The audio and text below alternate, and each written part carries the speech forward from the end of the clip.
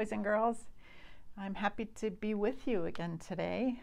I hope that we'll all be together in our classroom again sometime soon. But until then, we'll just keep meeting like this. So today I'm going to read you a story, again from the Bible. We read our stories from the Bible. We know that the Bible stories are true, right? Because what do we know? God's word is right. God's word is true. Right, we know that. So remember last time we were together, we read the story about the good news. Jesus had risen from the dead. He had seen a bunch of his friends. And do you remember at the very end of it, we call this his ascension? That's just a big word. That means that was a day that Jesus left the earth and rose up into heaven. And that's where he lives now, right? Okay, so a little bit after that, there's a story called God Sends Help. So I'm going to read you this one today. Jesus' friends and helpers huddled together in a stuffy upstairs room. Even though it was sunny outside, the shutters were closed and the door was locked. Wait in Jerusalem, Jesus had told them. I am going to send you a special present. God's power is going to come to you. God's Holy Spirit is coming. So here they were, waiting. Actually, mostly what they were doing was just being scared and hiding. Well, you can't blame them. Their best friend had left. The important people and the leaders were after them, and Jesus had given them a job they didn't know how to do. As they waited, they were praying and remembering how, from the beginning, God had been working out his secret rescue plan. Suddenly, a strong wind filled the little room, whistling through the walls, rustling the straw on the floor, and there, on everyone's head, shining in the gloom, were flickering flames. Fire that didn't hurt or burn. And something more. Inside, in their hearts, they felt a strange heat, almost as if all the coldness and hardness were melting away, as if their broken hearts were mending. And God was giving them brand new hearts, hearts that could work properly.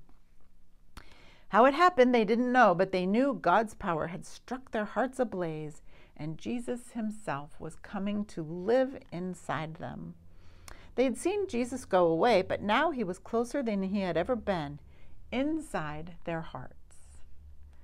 And this time, nothing could ever separate them. Jesus would always be there with them, loving them, whispering the promise that would get rid of the poison and the terrible lie and the sickness in their hearts.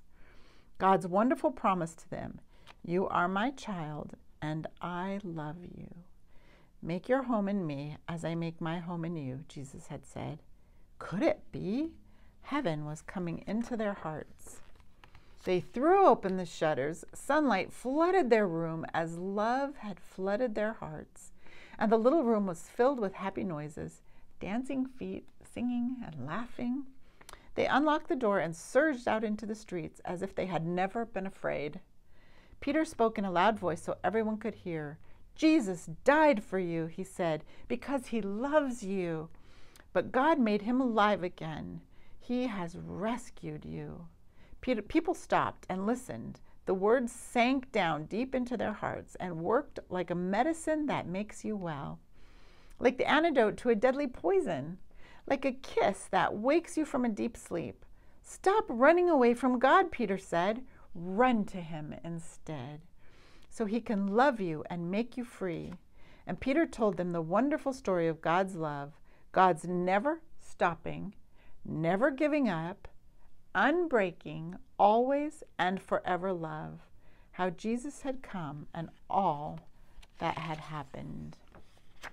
There were lots of people from faraway countries in Jerusalem. They couldn't speak the same language, but as they listened to Peter, everyone could understand what he was saying in their own languages. Many people believed and became Jesus' new friends and helpers, and the wonderful news of Jesus spread. Like sparks from a fire to villages, towns, cities, every day more and more people believed. And so it was that the family of God's children, his special people, grew. One man was watching. "I'll stop this," Saul said. But this was God's plan, and nothing in all the world would ever be able to stop it.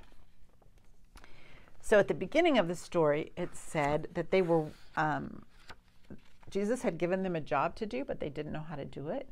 So they waited, and at the end, they knew the job that they were supposed to do. Jesus had told them before his ascension that they were to go out into the world and make disciples of all people. And they weren't even sure how they were supposed to do that or when they were supposed to do that. But after the Holy Spirit came and filled their hearts, then they knew. And then they went out and they shared God's word with the good news with people everywhere. And we get to do the same. Jesus has called us to do the same, so we can share his love too.